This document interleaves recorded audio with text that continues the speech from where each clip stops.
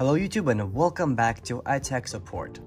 In this short video today I will be showing you how to reset the RAM on your iPad. Now I'm going to be showing you on an iPad mini 2nd generation, but the steps will be the exact same on all other iPads that have the home button. So let's go ahead and get straight to the point. The reason that you would want to do something like this is if your iPad is just running very slow, if it's very glitchy, and you just want something a little bit quicker. And this is the absolute best and easiest solution for that. So, first step, go ahead and click your power button until slide to power off pops up. From here, all we're going to do is we're going to be clicking the home button until it just goes back to the home screen. If you don't have a passcode, or if you do have a passcode, it'll go automatically to the passcode screen. Now your RAM is reset and your iPad should be running much smoother.